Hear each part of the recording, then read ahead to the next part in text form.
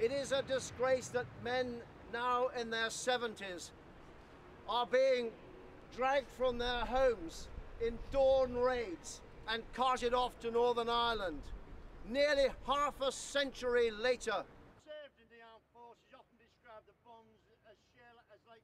But let us remind people that the fight in Northern Ireland was a filthy one. You were dressed in the Queen's uniform. You were visible. Your enemy, destroying the people of Northern Ireland, your enemy were lurking in the shadows, using civilians as human shields. They were despicable, and you were abiding by the rule of law. To see so many of you here today. It's our experience. They say they're struggling to recruit new members of the forces. Is that a surprise? Considering the way that they treat us? Well, today is wake-up day for them, because we are here to let them know that the vast majority of the people of this United Kingdom support us. Veterans are being treated despicably by this government, not just Northern Ireland, but we're talking about Iraq, Afghanistan and other places to follow, no doubt. You know, it's got to stop. We have a job to do. We have seconds to make decisions when we're out in the field. Not minutes, not like a debate in the Houses of Parliament. We have seconds.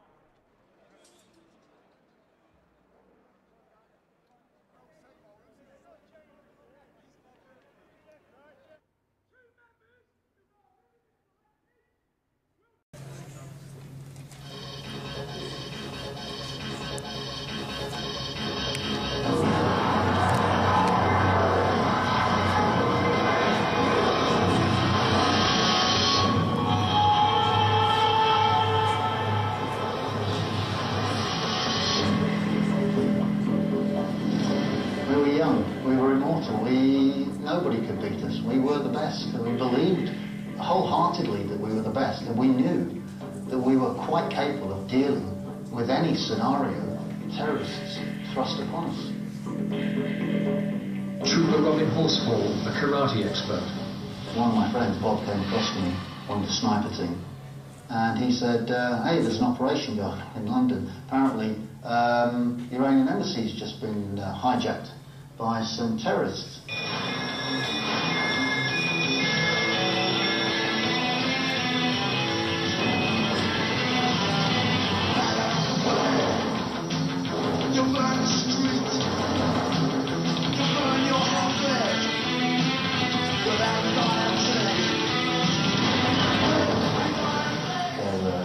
Terrorist operations going on all over the world. We're talking about 1980, where we had a major terrorist threat from Northern Ireland alone, let alone the Middle East. We had problems with Iran.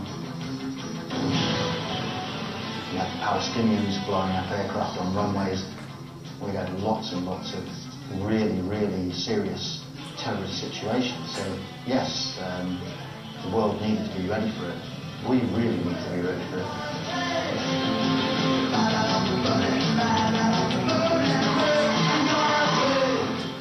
We didn't want them to surrender. We wanted them to stay there so we could go in and hit them. It was what we lived for, it's what we trained for, it's what we wanted to do. You wanted to prove yourselves? Yeah, we wanted to do our job. We had done all this training year after year in preparation for one of these jobs and never had the opportunity to do it. It was the opportunity, of course, we wanted to do it. We wanted it to happen. We didn't want the negotiators to be successful. Ultimately, we wanted to go in there and do the job.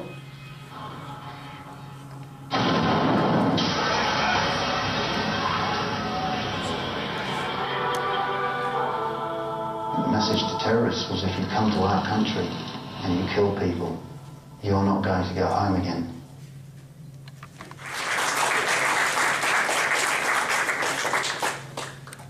So it's not all gas 'em, bash 'em and smash 'em tonight, okay? The story that I want to tell you about is about a young, bullied, insecure, unpopular kid who was born 10 miles from here in Farnham. My earliest memories were of my mother returning home from working in the hospital laundry, my grandmother looking after me. I never knew my father. He was a thief, and not a very good one, because he got caught and he was in prison for the whole of my childhood. At the age of 6, my mother got pregnant while he was in prison, so he, with his moral high ground, divorced her. And at the age of 7, she married a man who gave me his name, called Geoffrey Horsfall, and he adopted me. And from that point onward, I began probably the happiest part of my childhood, in the sense that I had a home, I had security, and we went to live in West Germany. My father was a soldier, and we lived in Germany from the age of 8 until I became 11 years old. At the age of 11, sadly, he finished his military time, and we returned back to England. And I went from being happy army brat to young grammar school boy in middle class Surrey. I remember the first day of school when I was told I wasn't allowed to use a biro. I had to go home and buy a fountain pen, which was a nice introduction to grammar school in Surrey. My father had left the army. He went from being secure, he went from having an income, he went from having a free home, to a point where he was now a unskilled labourer working in a garage. We lived in my grandmother's house. I had two brothers and a sister, and there were 3 bedrooms upstairs, one which was occupied by my grandmother, another which was occupied by my mum and dad, and the other which was occupied by the 4 children in a bunk bed, so 2 up, 2 down, top and tail. And surprisingly enough, I don't ever remember being particularly unhappy with that arrangement. It was always warm in winter. You put your shirts on under the blankets in the morning because the ice was coming down. You went downstairs, I waited for my grandmother to light the fire, listened to the shipping forecast, and then got ready for school. The sad thing about it was that it's very difficult to come home to that environment with 2 hours of homework every evening and complete your tasks for the following morning. And I went from being a very, very good student at the age of 12 to being the school truant by the age of 14. As soon as I discovered that I could cycle to school, cycle home when the house is empty, get my fishing gear out and go fishing, that was what I decided to do. As my work got worse, I decided to run away from it. And I was very, very lucky, because at the age of 15, when I was 15, school leaving age was also 15. And there were 15,000 boys between the age of 15 and 17 full-time in the British Army in 1972. In 1973, the school leaving age went up to 16. I tried to join the British Army as a member of the Royal Army Medical Corps. I'd been a St John's ambulance boy. I'd enjoyed being a St John's ambulance boy. I loved it. And they said, no, you're not the right sort of character to do that sort of job. What else would you like to do? I said, I'd like to be a military policeman. They said, why would you like to do that? I said, well, I fancied the idea of having a dog. They said, no, you can't do that. And somehow, I ended up going from being a member of the Royal Army Medical Corps to a member of the Parachute Regiment.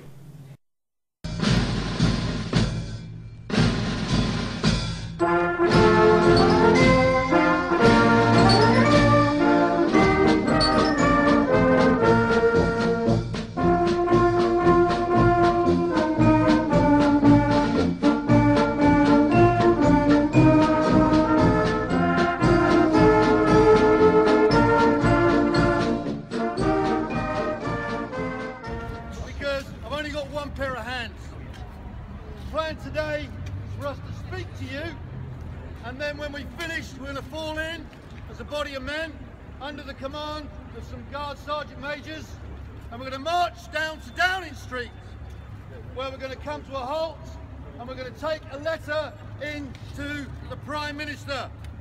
And I want to read that letter to you before we present it, because it's on your behalf, and it's on behalf of all the soldiers that served in Northern Ireland between 1969 and 2007.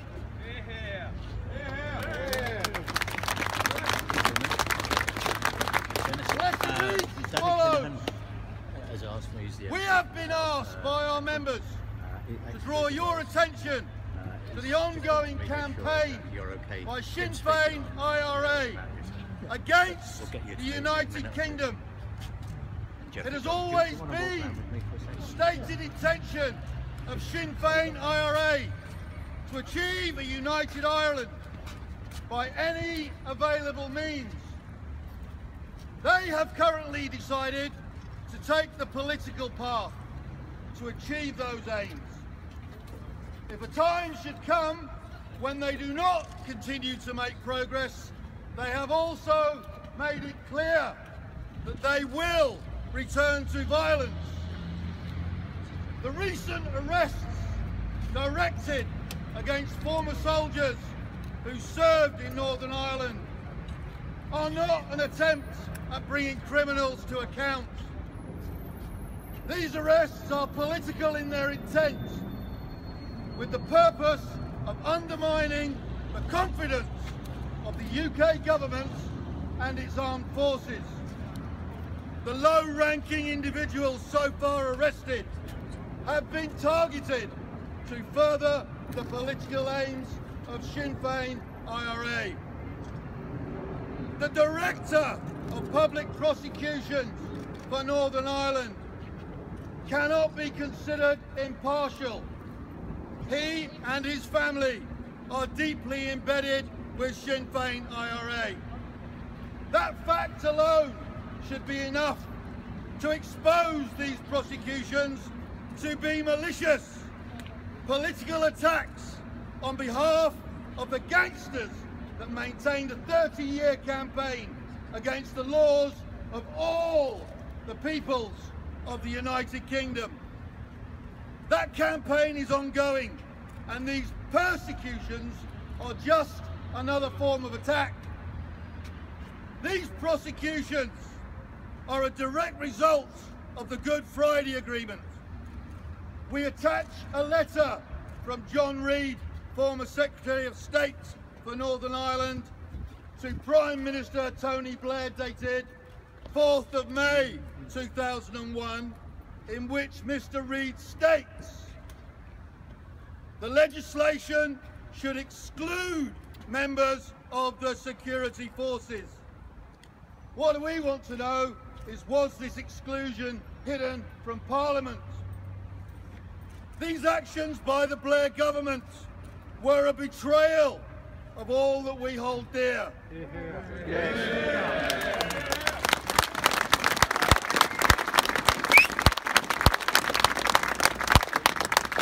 No British soldier ever went on patrol with the intention of committing a crime. No British soldier ever placed a bomb in a pub full of innocents. No British soldier ever placed a bomb under a policeman's car. Prime Minister, please do not allow this appalling situation to continue. It is our belief that the government is operating a policy of appeasement. Perhaps they believe that the sacrifice of a few former soldiers to prevent Sinn Féin IRA from returning to violence is a price worth paying. If so, this is a terrible error. History proves that submitting to blackmail simply makes matters worse. Sinn Féin IRA claim that the incidents they are highlighting were not adequately investigated at the time. Every time a soldier opened fire in Northern Ireland, he was thoroughly investigated by the Royal Ulster Constabulary. These current prosecutions are an assault on our sense of honesty and decency.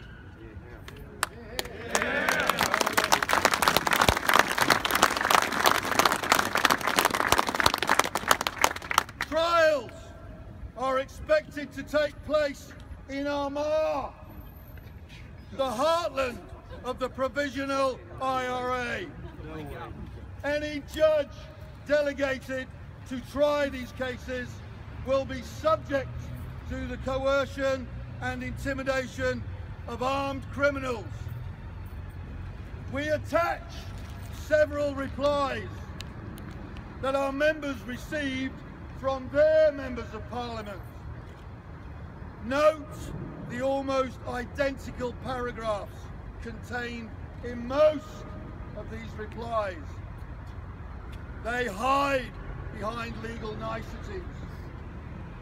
When laws are used maliciously against the interests of our people and our nation, then they are bad laws and should be vigorously opposed or changed. We expect our elected representatives to take these matters seriously.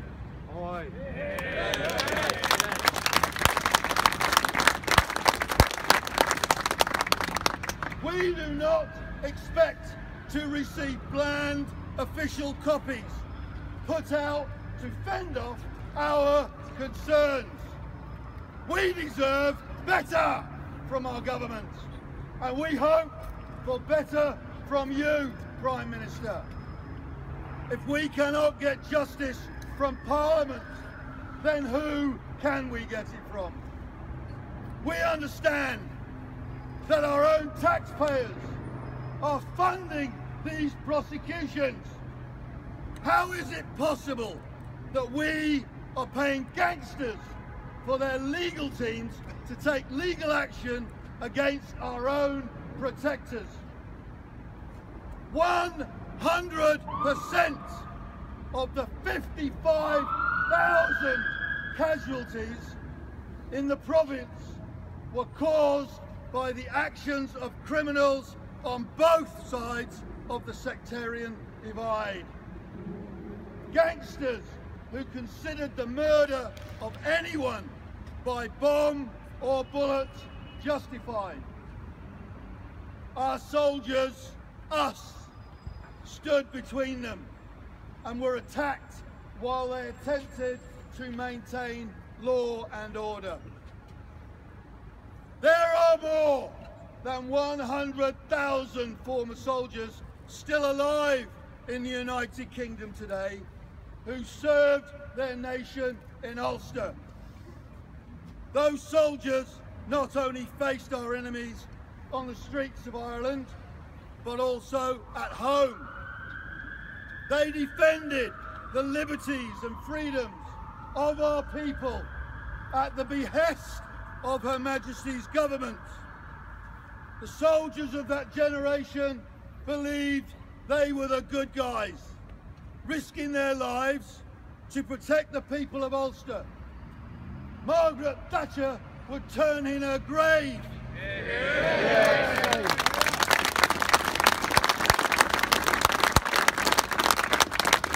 She would turn in her grave to see what is happening to her boys today. The failure of this government to defend our veterans could result in a severe loss of morale in the armed forces and create a reluctance for the next generation to enlist. If the United Kingdom is to maintain armed forces that are capable of defending our country, then they must feel that you, Prime Minister, are watching their backs. We now look to you for leadership and support. We need a Churchill, not a Chamberlain.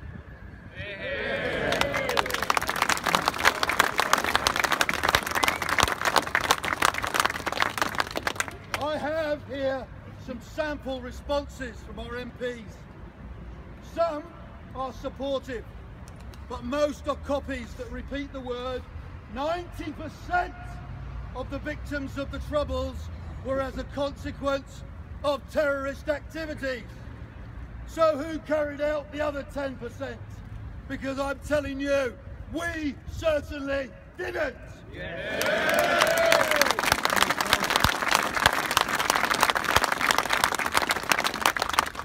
What happens when a soldier hesitates to defend himself?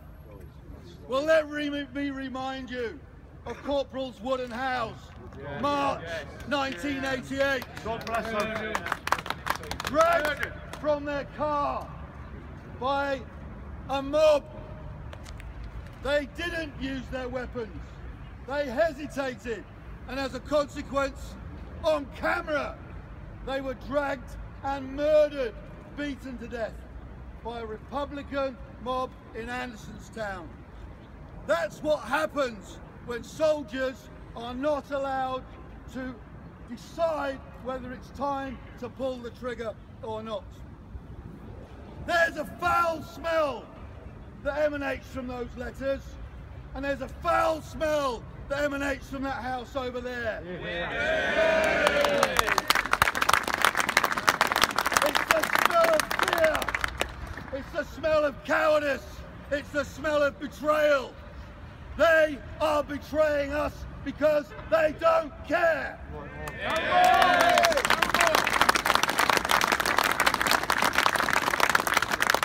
We defended you.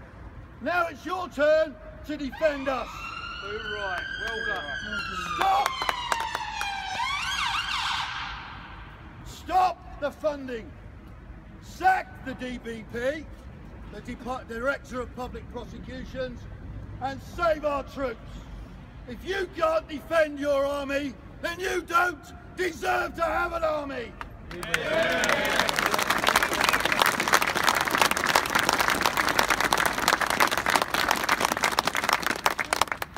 Today is just the beginning. When you go home today, get prepared to come back. And every one of you should be looking for 10 comrades, 10 friends, 10 former soldiers, or 10 supporters to come back. So that next time, we're not 1,000, we're 10,000, we're 15,000, because this is just the beginning. If our government can't defend us, the time may come when we need to defend ourselves.